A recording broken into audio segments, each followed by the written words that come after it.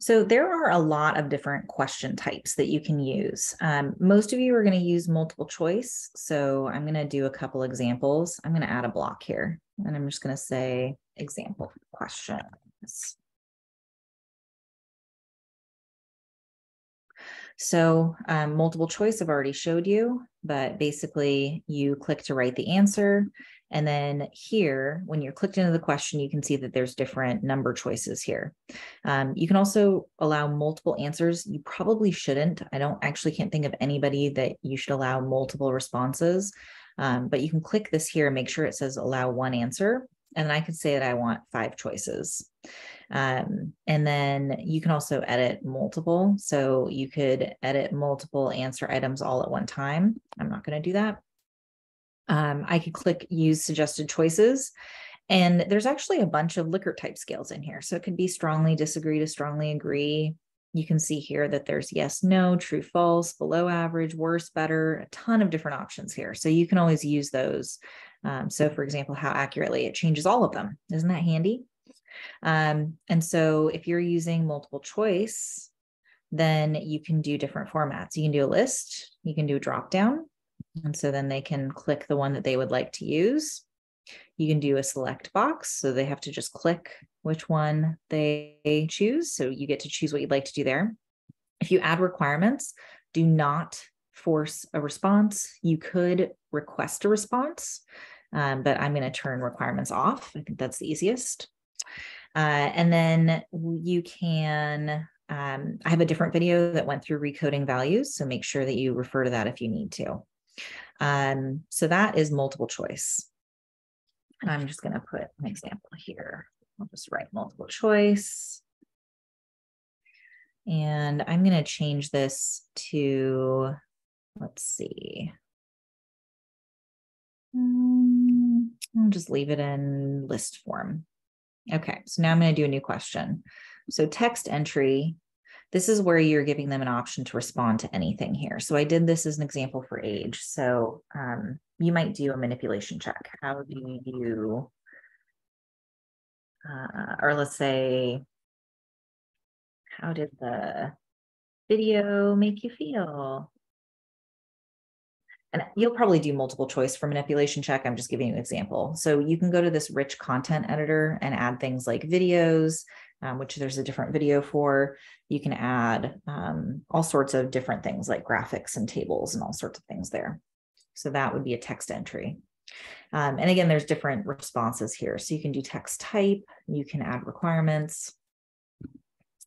Now text graphic is the similar, it's the same way. So this doesn't actually have an entry. That's the only difference here. So this is just a description. And so that is if you wanted to have like a header or something like that. And then if we go to a matrix table. All right, so for this matrix table, you could choose to use this. It's just a matter of personal preference for how it's laid out and how you think people are going to read it. So I could use the same questions. So I have my, and some other examples, I use the self-esteem question. So I could say, I'm going to put this up here in our matrix. So this could be my first statement. And then you can just say for each the statements below, state your level of agreement. And you should use whatever wording they give you for the survey, for the questions. So then my question 1, we could do the same type of thing where we can, oops, that's not what I meant to do. Here we go. So we could, you can include like images if you want to. You can do all sorts of different questions.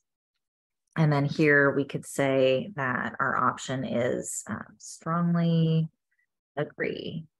And this could be, oh, and see it automatically put it in for me. So then we have this strongly agree to somewhat strongly disagree. And so then people would just go in and click which one they agree with. So then you would have a question for each of these lines. And you can add number of statements. So you could do your total 5. Remember that you have to have at least 5. And then you can do the scoring for this as well. So there's that scoring video. It works very similarly. So you can do that instead. The other type of question you might want to use is a slider. So for this one, it works very similarly. So again, I'm gonna copy this. So here you would have for each of your statements below, state your level of agreement. For this one, it would be more like for each of the statements below, identify how much you agree. And you could say our first choice here is, oops, grab this one. There we go. Copy, paste. So you could put your question choice there on the whole. There we go. Satisfied with myself. So for this one, you would end up using, you can click like this suggested statements. It's going to give you a, I don't think this is going to apply for a lot of you. There's one option, something like that.